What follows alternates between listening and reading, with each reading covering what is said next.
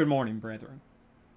It's Monday morning, and I wanted to share with you something that we did yesterday in our worship services here at Alvin that may be of benefit to you as well as we are trying to balance worship, if we have the opportunity, with the present restrictions that are in place. Thankfully, here in Texas, we have a governor that, while he did place restrictions upon people gathering for social events, they did not include houses of worship under the mandate. So we used our best judgment and spaced out accordingly and divided the congregation into two groups and assembled at separate times on Sunday morning.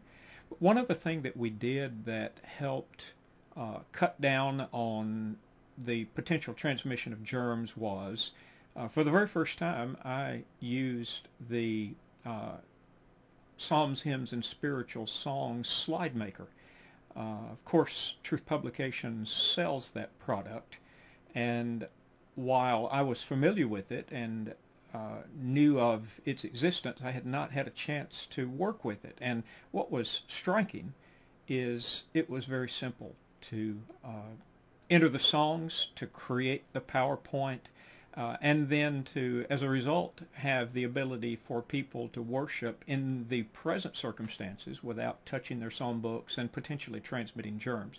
I dropped my PowerPoint presentation into the slideshow at the appropriate place, and so we were able to use it in worship, and it was effective and it was easy. So just a user comment that here is something that proved to be a good tool, and you might consider it as we go forward, seeking to worship in an environment where we are concerned about the transmission of a virus and trying to do all that we can to avoid that. Well, here's a tool that could potentially help, and so just wanted to pass that word along.